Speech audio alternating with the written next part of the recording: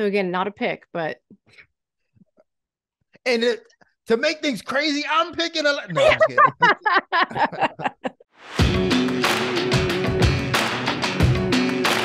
What's up, everybody? Laura Sanko here, joined as always by Dean Thomas. We're getting you ready for UFC 285.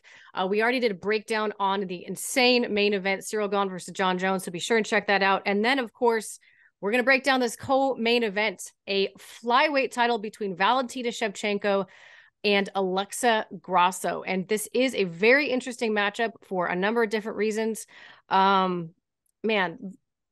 anytime I start to do a Valentina Shevchenko breakdown, though, it always starts with what on earth is a path to victory? It's so difficult with her because she is such a complete fighter. Do you start with looking at the areas that she has quote unquote struggled in the last maybe couple of fights, the moments against Jennifer Maia, the control time versus Taila Santos, or is that kind of grasping at straws? So I have a lot of insight on this. So you Ooh. come to the right person. All Because right. I trained Amanda Nunes twice to fight her. The first time I trained her to fight her, she actually pulled out of the fight because of the nasal issue. Yes. And then I actually was in her camp for the time they did fight afterwards. The reality is this: it's very difficult to keep up with Valentina. Mm-hmm. You know, she fights a very crafty fight. But what Taila Santos showed, and she confirmed what we knew what I knew from when I trained Amanda for her, is that she can be neutralized. Mm-hmm. And the key is in the neutralization, not in trying to necessarily match her. You have to neutralize her. And that's what Taila Santos did. She neutralized her. And Taila Santos is probably the best in that division at neutralizing, which is why like she could beat anybody because she could neutralize. She's strong enough to neutralize anybody. Very So, physical. but in order to neutralize her, you have to have a complete game. You have to be stronger and you have to be able to get her down and hold her and not allow her to get off. So I think that is the key for anybody who fights Valentina Shevchenko is neutralize her first, and then you can start to pick away.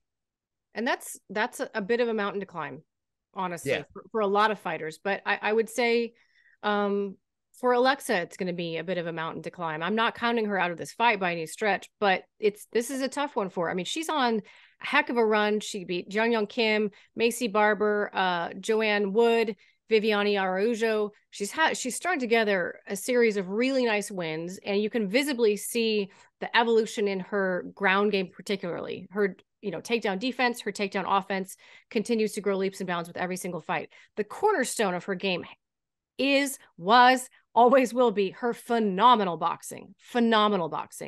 And she does a great job of mixing the kicks in with that pure boxing as well.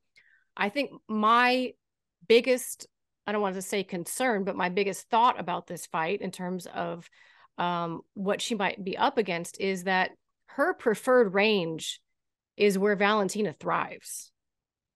It's where Valentina wants to put herself anyway. And I'm interested to see if Alexa Grasso has figured out a way to approach things maybe a little bit differently than she would with another fighter. And that's the problem with having the type of skill set that she has. You know, like she's a great boxer, like you said, probably some of the most fundamental boxing that we can see in the UFC, men or women. She's great boxing, and she can kick. She's a boxer that can kick. Valentina's a kickboxer. There's a big difference. I know it's hard to explain. It is. But it's a big difference between a boxer who can kick and a kickboxer. The problem is I don't think she's going to be diverse enough because she doesn't change levels. And you need to be able to change levels against a fighter like Valentina Shevchenko. But because she's so disciplined in her boxing stance, it's hard for her to give a look to get Valentina to bite on anything other than thinking about punches and then an occasional kick because her stance is so rigid and her stance is so disciplined and so loyal to that boxing style. Fundamentally sound. Yes. Yeah. But that doesn't allow for her to be able to get Valentina to think about anything else. Mm-hmm. And that can be a problem in this fight for her. We're doing some wrestling demos on the weigh-in show this week. So they had us pick out like a takedown from two people on the card that you want to just sort of break down and show, you know, the viewers what's done. And I picked one from Valentina, which meant that I had to go through a lot of her takedowns to see which one I thought, you know, would best suit my needs. And man, it's amazing to see. So like, and I picked one of John's as well. So John Jones has an encyclopedia of takedowns. It was unbelievable. And most of them happened in one fight against Stephan Bonner. It's unbelievable. He can take guys down in any which way. A lot of it is upper body, but he also has a double leg, a single leg, a high crotch. I mean, every single type of takedown.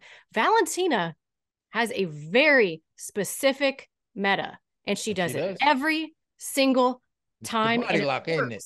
Every single time. And it's amazing to see. It is just amazing to see. And it's like, I don't know if it's because a lot fewer women have any background in folk style wrestling coming up through high school. I mean, we're seeing more and more of that. I'm not saying it doesn't exist, but fewer.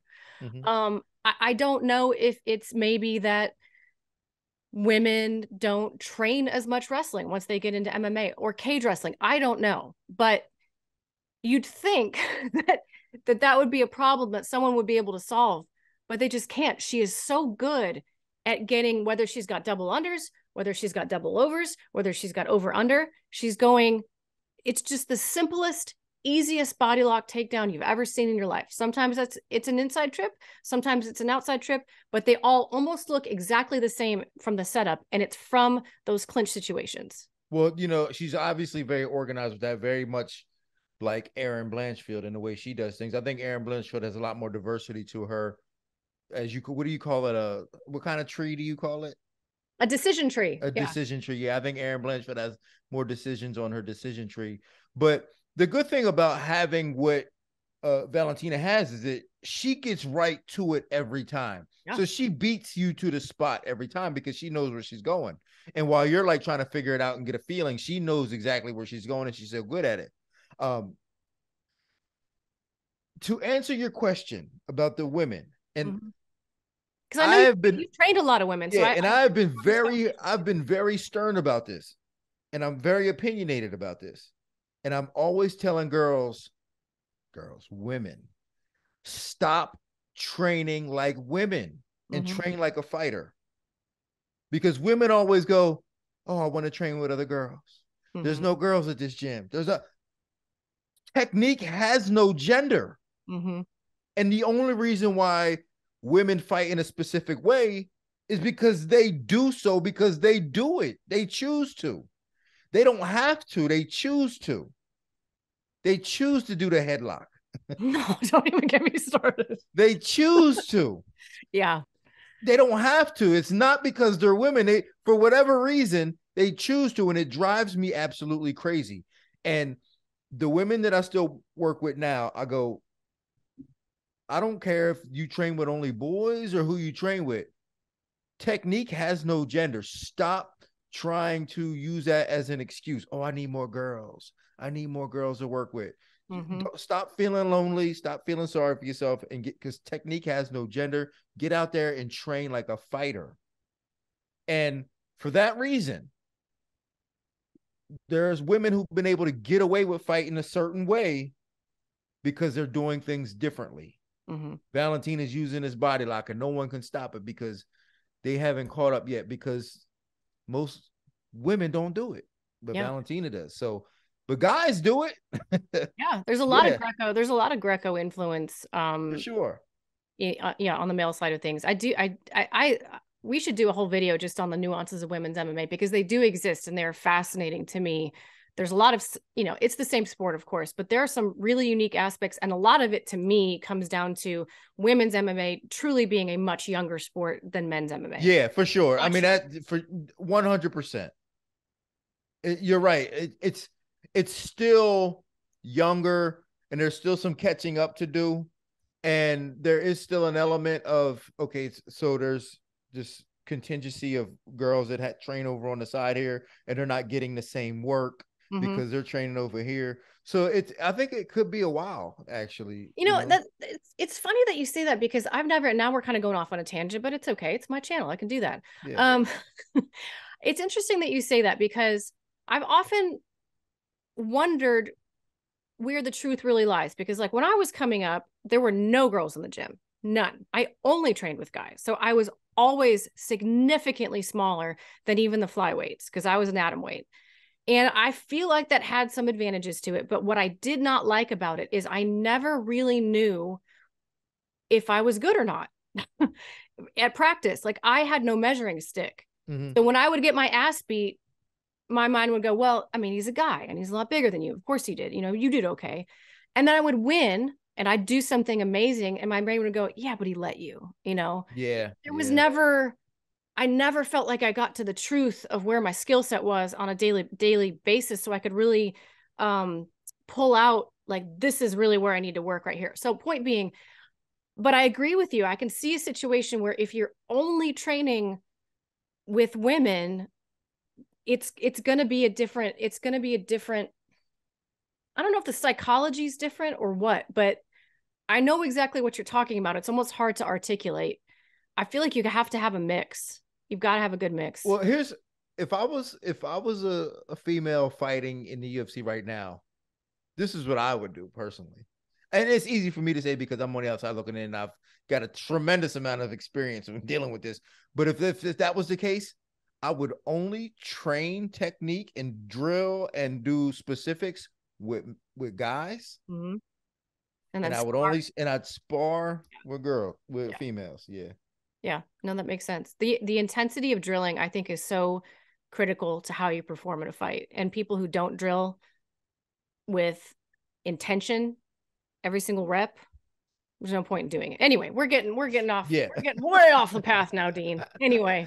I'm sorry, I had to. No, it was me. It was me. I had to throw that in there. You're one of the few men in this sport who have a ton of experience training high-level women, and not just one. I mean, many high-level women, and kind of understand those nuances. So I enjoy having that conversation with you. But back to this fight. I'm interested to see the attitude, the vibe that we get off Valentina, because I get the impression that she does not appreciate the people who say that she lost against Taila Santos. How could she not? Exactly. Like, she did. Like she didn't dominate that fight. Like, how could she go back and watch that fight and then not think that there's going to be some criticism to it, and we can't criticize her performance on that? I mean, she didn't go out there and just, I mean, we're talking about a girl who was head and shoulders above everybody else. There was no wider gap between competition between champ and everybody else like it was between Valentina and the rest of the featherweight or flyweight division. And then when Taila Santos came and gave her a complete run for her money, how could she be like, oh no, she's crazy to think that. But I think she's coming into this fight more motivated than she has been in a while, because, as you say, she is in an echelon all her own in that division. She really is. You know, you get to a point where I don't think Valentina would ever disrespect the game by underestimating an opponent. She's too professional for that. But there's got to be a little piece of you that's just, it's almost like Volkanovski. You're just slightly less, there's no fear, right? There's no chip on your shoulder. I think she's coming into this one not afraid, no fear, but I do think there's a chip on her shoulder in that, you know, she wants to remind everybody that there is no one on her level, not even close. But I think that she's going to have this, she could perhaps have the same problem. People just catch up. I know. Right. I think people just catch up. And I feel as though. You think Alexa's catching up? I don't know if Alexa is the one to prove it at this point right now in Alexa's career. I just don't know if her fighting style is going to be the skill set that it takes to beat someone like Valentina. I just don't see it. Again, a boxer who kicks never really does well against a good kickboxer. Mm-hmm. It just, the range is a little different. They're always a kind of a step behind, and she's not a good enough wrestler or a level changer to really give Valentina problems. So I don't think that Alexa is going to be the one to do it, but I do think that Aaron, you know, after Aaron Blanchfield's last performance, I think that she can do it. Definitely think Taila Santos can do it. Manon Fiorot, maybe. She's less diverse though, so maybe not. She's a little less diverse, and she's a bit wild. I don't know. I don't think she's skilled enough to do it. But I think that right now, Taya Santos and Erin Blanchfield could give her a run and make things very interesting. I wish Alexa Grasso was the one that could do it, but I have a feeling that Alexa Grasso is Valentina's opponent for a reason. I think that when Valentina had the opportunity to go, you know what? Should I wait for Taya Santos or should I just fight somebody else? I think she jumped at the opportunity to fight Alexa Grasso. That's interesting. You feel like she saw this as a beneficial or a good matchup for her. A better matchup than Taya, for sure. I think she saw this as okay, you know, she can't do it. Okay, give me Alexa Grasso then. Because this is a better matchup for her. I mean, it's a favorable matchup for her. And I hate to say it because I really like Alexa Grasso. I really appreciate her fighting style, but just her skill set is lacking in the area that she's going to need in order to win this fight. I think one of the biggest things that, and you touched on it earlier, that gave Tayla Santos, that closed that gap for Tayla Santos is her just raw physicality and strength. She's a big flyweight. A big flyweight. And I don't, you know, Alexa Grasso had a lot of success at strawweight. She looks good at flyweight. Don't get me wrong. I don't think she should be a strawweight anymore. I just don't think she's on the bigger end. And I see Valentina as not a big person, but she's got a frame for the division. She's muscled out. And I don't know if Alexa has that physical style once they do start engaging in any sort of clinch or grappling situation, what that's going to be like for her. So will be interesting to see. Yeah, I don't know if she's even going to have the speed. I mean, the speed could be similar, but again, like boxers, kickers are always at a disadvantage against good kickboxers. They're just up a step off. They're just a little bit off because they're thinking with their hands first, and then a kick comes out, but it's a little too late, and it's gonna be a tough fight for Alexa Grasso. So again, not a pick, but to make things crazy, I'm picking no, I'm kidding. No, I'm picking Valentina to win this one. I think this is a favorable matchup for her. I think she jumped at this opportunity. I love the Shevchenko sisters, but she got all the talent in the family. So I hate to say it that way, but I think that she's going to be able to run away with this one. You think it'll be a runaway? Kind of. Yeah. I think it could get ugly. Yeah. Alexa's so tough that it's going to be difficult to finish her, but I could see potentially a skill gap becoming, you know, evident pretty quickly. Yeah. I mean, this could look like a Lauren Murphy situation where it's just like, oh, this is getting bad. Yeah, we shall see. I mean, I definitely rate Alexa's skill set higher than Lauren's, but in terms of just toughness and ability to stay in a fight, you know, she's definitely got that. I hope it's a good fight. I hope it's a scrap. I hope we get to see what's that. Well, just to elaborate on, Alexa Grasso has a much deeper skill set than Lauren, but the fact that Lauren was trying to shoot more kept her in that fight a little bit more. I think that once Alexa starts getting touched up, she might not have an answer. You know? So that's why I think it could get ugly because she's going to be still trying to trade and then getting touched up a bit. Yeah. And if she clinches, I've got lots of footage that will show you what will happen. I can break it down because it's going to be the exact same thing. Well, Dean, I always appreciate your thoughts. Thank you so much for taking the time to talk about this co-main event, UFC 285, coming up this weekend. Are you going to be there? I'm going to be there. As always, I appreciate it. All right. I will see you in Vegas. I get in on Thursday. Maybe we'll grab a cup of coffee, dice it up, whatever. Let's do it. All right. And some cheesecake. Let's do it. All right. Dean, thank you so much. And guys, keep it locked in right here. Press like, press subscribe, if you will. Helps me out a lot. And we'll see you at UFC 286.